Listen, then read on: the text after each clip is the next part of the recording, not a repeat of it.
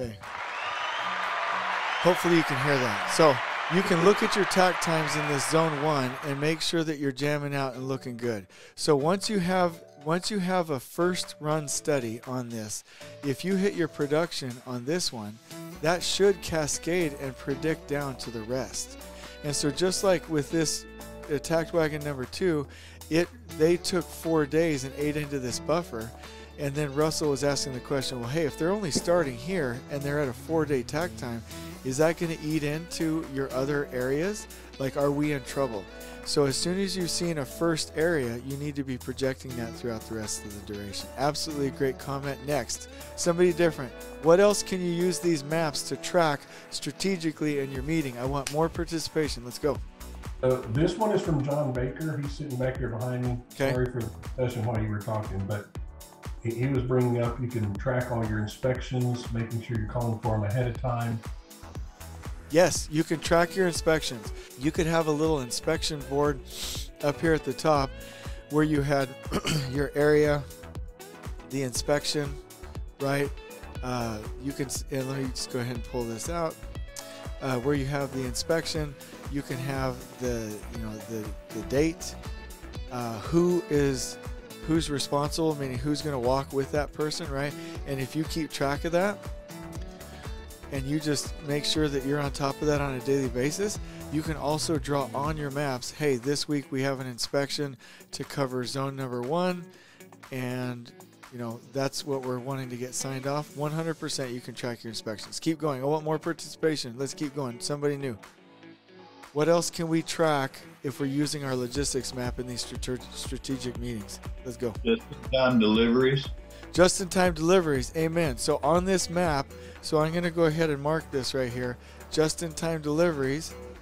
Okay. Does it go in the staging yard or does it go on site? So when you hear that deliveries are coming in, there's a couple questions that you have to ask, and I do have to be pretty forward with this. If the assistant superintendent or the project manager or the superintendent has to do a material inspection. Now, that might sound silly, but if you have a delivery coming, the first question is who's going to make sure that that's the right material? Who's going to make sure that it's compliant? The second question is, where does it go, right? Well, actually, that would probably be question number 3. The second question is, do we have enough of it? So we're in a COVID-19 environment. We can't just assume that we have enough and wait till the last minute. We need to go count and inventory that stuff. Where does it go, right?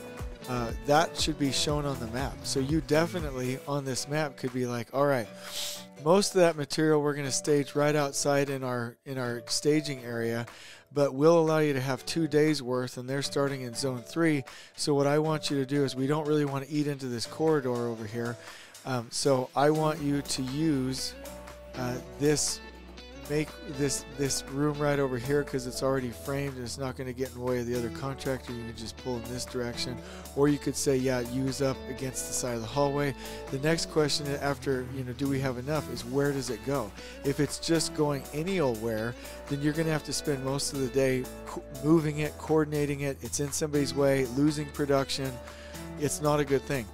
So on a project site with a superintendent that doesn't know what he or she is doing, they're going to be doing a lot of moving materials, but not if you do it the right way. If you have deliveries, inspect it, inventory it, and make sure that you plan where it goes. All right, keep going. What are some other things that you can track on this visual map in this meeting? Somebody new. I'm going to say your pre-staging, where you're putting your stuff for the next areas. Exactly, pre-staging. Okay, what else? Next.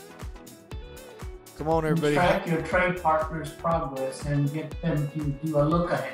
Yes, track your trade partners' progress. Now, this is something really interesting. On your maps, and I've shown you this before, you can come over here and draw with, just on your maps, you can come in here and let me do some opacity here, and draw the progress that you are making in each of these rooms. So as you eat through these areas, so let me just go ahead and demonstrate this. You can do this on a Bluebeam project, or you can actually just mark it on your boards in the office. Hey, I went out there today. They got done with those 3 rooms today, and I went ahead and as a superintendent did a final inspection. They're doing real good. Day number 2, you say, hey, I went out there and worked with them. They got these rooms done. I'll show you, Mr. and Mrs. Project Manager. Okay, they got these rooms done over here. But this room, the Office 2705, there's a problem with it. There's a coordination issue where we have to reach out to the owner. So they actually didn't get that room done. So I'm going to go ahead and pull out a roadblock, a little indicator over here, and say that there's a roadblock, and that's roadblock number 23. And the problem is that we need coordination for, XYZ fixture from owner. Okay, so that's a roadblock right there. So they're not making progress. And then day number 3, you come up here and you're like, day number 3 at the end of their takt time, they did 100% finish, but they're not done with Office 2705. The owner said they're not going to get us an answer for quite some time. So I'm just going to leave that room as a problem right now that we need to solve, and we will come back to it and tell the contractor that's coming behind that that is something that we're not quite certain about and that they need to work around it.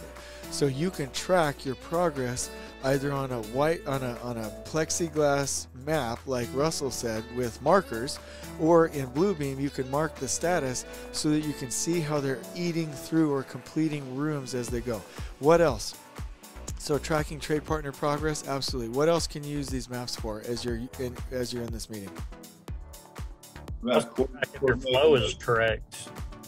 Yeah, you can track the flow. If you start to see deviations to the flow, let's say the workers aren't actually going from 1, 2, 3, 4, that for some reason they're gravitating and always doing work over here in the corridor. Why? What's happening? What are they seeing? What makes that easier? Do I need to adjust my takt zones? What else? One more comment. Coordinate owner provided items. Yeah, absolutely. You can coordinate owner provided items. Absolutely. So you could already, before you even get to an area, say, hey, this area over here, this is an owner coordinated area, and so we can rough it in, but everything you do in here has to be 100% the way the owner wants it. So when people get to these areas, we need to be on point and asking questions and doing an inspection real time that day, sending pictures back to the owner, coordinating, confirming, things like that. Let's get 2 more and then we'll be done. What else can you use these maps for in that meeting? Jason, I'll say, go ahead. By having that roadblock right there, you can look ahead and see what other roadblocks that are in similar fashion in that building. Holy hell. Let's do that. Look ahead at roadblocks in the future. Absolutely. That is one of the main things, is that you ask trade partners, hell, we've got a roadblock over here, but why are the trade partners not looking farther out ahead? The answer is they should, and we should go ahead and start identifying these out ahead of time. Hey, I've got a roadblock over here. I have an RFI that's going to affect that area. That way in your meetings, you can go ahead and take care of those. Abso-freaking-lutely, Russell. Thank you. One more. I think one of the things that we don't do a great job of now that is important is making sure that we are seeing milestones in how we're doing. Exactly. So the whole, you could put a big old honking thing on your drawing that says milestone complete framing by February 19th, and just put that in as a big old fat chunking, big old honking reminder there. Hold on, let me get it bold, let me get it bigger. And you can just constantly let people know that as they're working through this drawing here, that's your milestone. So absolutely tracking milestones. Let's get some observations here. I know this is tedious and it takes time, but I'm attempting to make a point. How is what I'm showing you now different from what the industry typically does?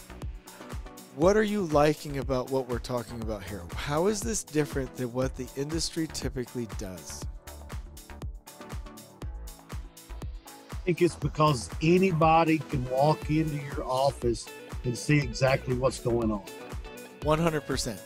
How else? How is this different or better than what the industry typically does?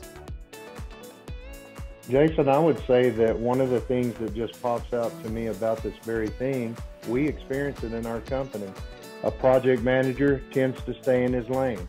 A superintendent stays in his lane. This is a collaborative work for the end result. This is not a GC, this is a CC.